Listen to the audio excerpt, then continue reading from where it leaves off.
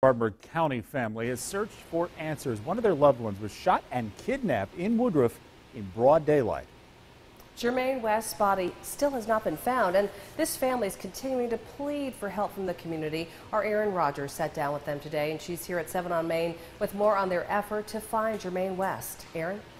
Well, Amy, tomorrow afternoon, the family is going to be remembering Jermaine with a walk in Woodruff. They say they want the community to come out in honor of Jermaine and all of the other people who've lost their lives to gun violence.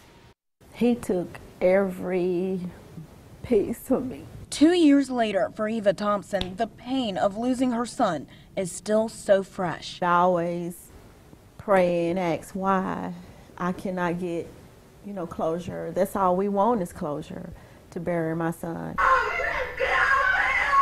This cell phone video shows the last time most people saw Jermaine West after Marcus Todd, who's serving a life sentence for murder, shot West and threw him in the back seat of this car. It's hard every day. Because even though Todd is behind bars, they still have no idea where West's body might be. How could someone be so cruel? Almost daily, the family searches through woods. Sub the tanks, the landfills, anywhere that we could think of. But still, no answers. And as I hit the area, I'll say, Jermaine, if you out there, I'm here. I'm close. With no body, the family can't get a death certificate or even a final goodbye. Something the 6 kids West left behind continue to struggle with. Ride by the grave sites. Wish our dad was there so we can go see our dad, and it's really hurtful. One person who can heal the hurt has said nothing, but the family has something to say to him. If you're watching Marcus, we're not going to stop, and we won't stop until we bring Jermaine home.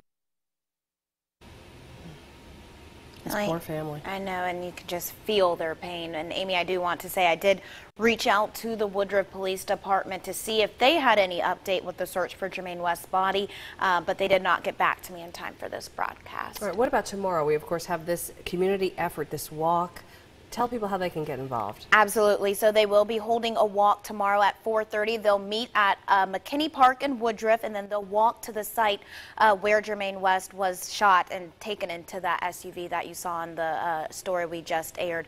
And doing all of this just to remember him. And they say if there's any donations people want to make, it will go straight to his kids. He has 6 kids that he left behind, Amy. All right, Erin, we hope they get the answers. Thank you. We now know the